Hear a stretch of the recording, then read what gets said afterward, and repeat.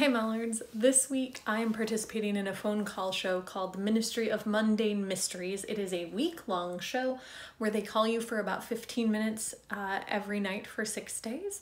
So mine starts today. It's Monday right now, but I'm not going to post this video until the show is over.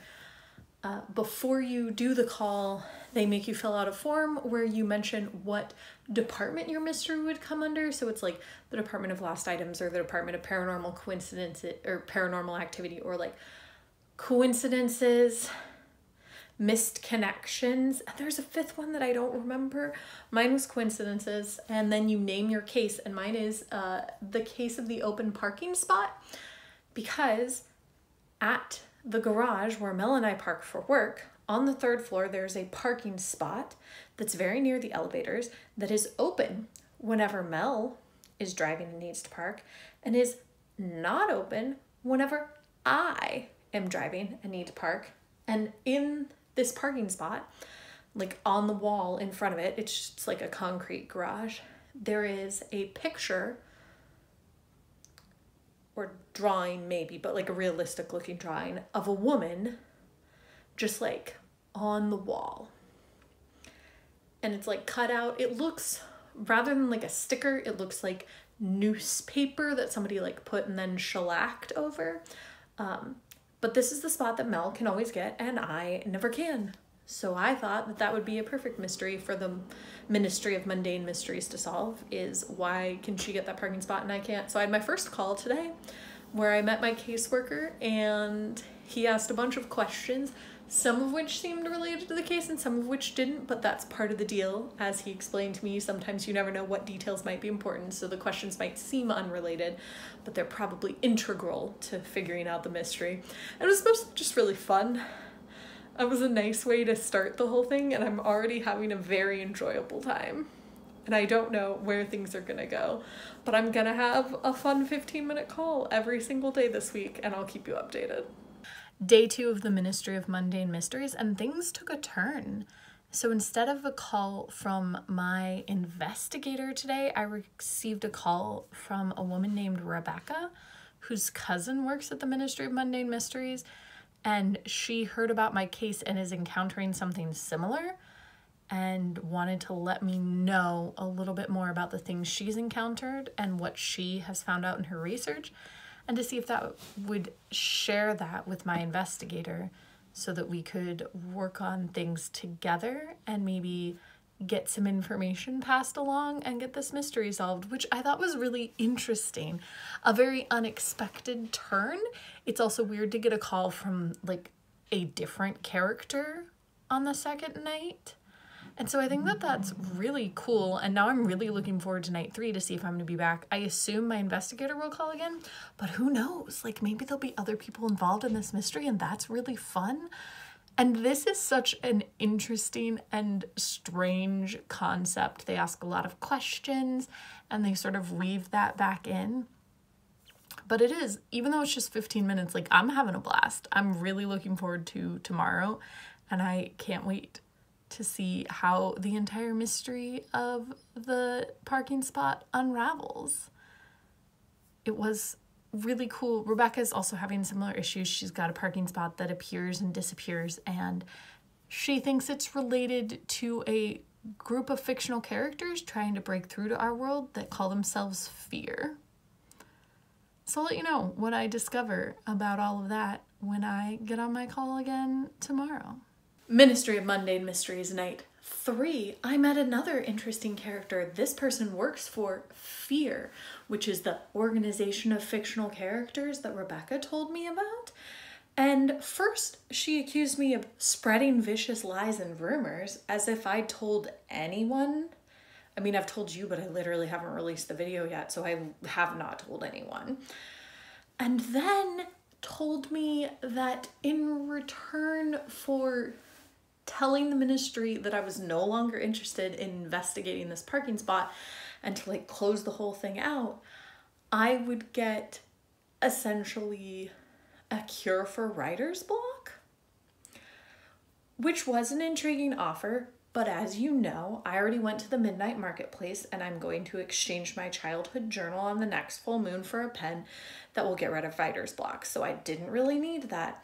So instead I said, I don't really think I can agree to this because you're an organization whose name is fear. People have a reason to be suspicious, and I really liked my investigator and I want to hang out with him again. So sorry, no dice, don't want to take the deal. Then she got really angry, you know, as villains do, and hung up on me. So it was the shortest call I've had so far, and yet one of the most intriguing. Day 4 of the Ministry of Mundane Mysteries, and I finally talked to my investigator again, Ren, and I told him a little bit about what I've learned the last 2 days, and he told me a little bit about what he's been investigating, including the fact that he went to look at other parking lots to see if it's a thing that's happening around parking lots. And at a parking lot, he saw a small, like, Victorian child on a tricycle. And so he followed the child to a mausoleum, and then he thought he should maybe call me because he was going to go into the mausoleum. And I tried to tell him that this was a bad idea, but he went anyway. And when he got inside the door, the mausoleum was bigger on the inside. First sign that things were not so good.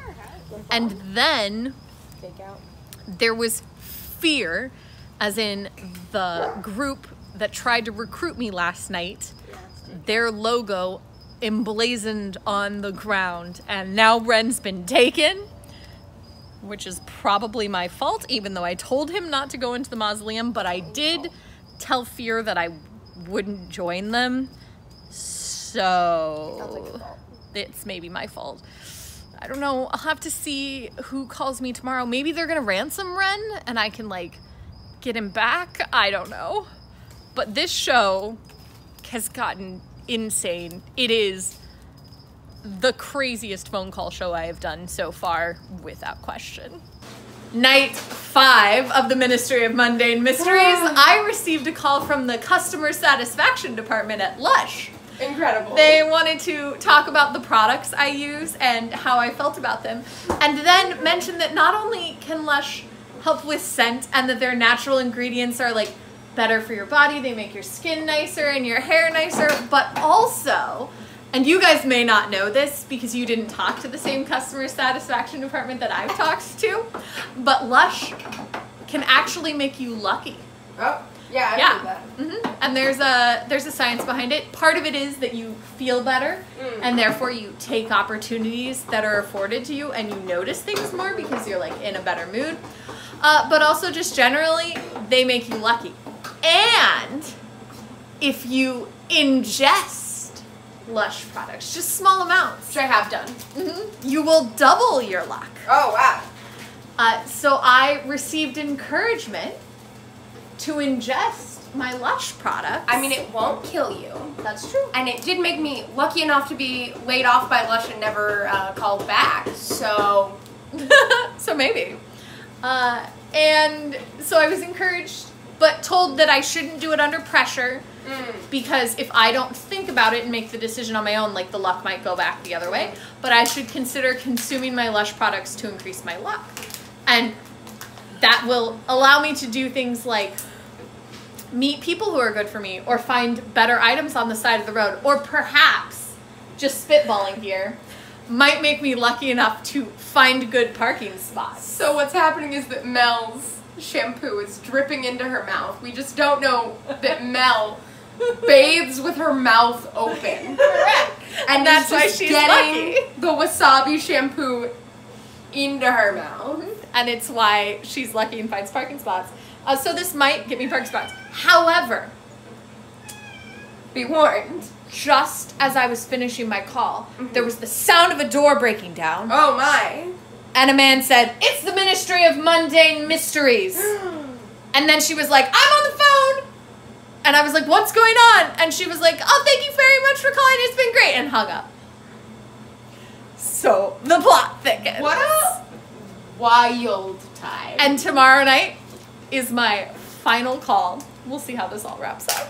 I just had my final phone call with the Ministry of Mundane Mysteries, and my mystery was solved. They figured out that the organization, well, what they figured out was that fear was correct. Oh, I talked to my investigator again, Ren. He did not die while going into that mausoleum, so like that's good news. The fear organization is real, but apparently it's made of mostly reformed villains, despite their threat to, you know, end my life if I didn't join them. So that's questionable, but I'm willing to roll with it. However, it turns out that Rebecca, the girl I talked to on day 2, just had found in me a kindred spirit. She actually encountered me once in the elevator on the way to the office, and just thought that my desire for dark stories matched up with the things that she enjoys. And so she's actually been dressing up as a creepy character on the days that Mel drives, because she figured out our schedule so that that parking spot was open. She just keeps other people from taking it so that Mel could get that parking spot every time. And so now the mystery has been solved, and she said that she will no longer do that.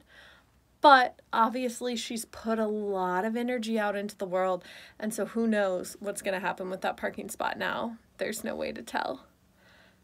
But I am definitely going to highly recommend the Ministry of Mundane Mysteries to anyone who needs any sort of case solved. And I'm pretty sure that they still have cases available for next week. And I don't know how long they're going to run, but if you've got a mundane mystery that you need the answer to, the Ministry of Mundane Mysteries has your back. So check out a link down there to their website, and good luck solving your case. I'll see you tomorrow.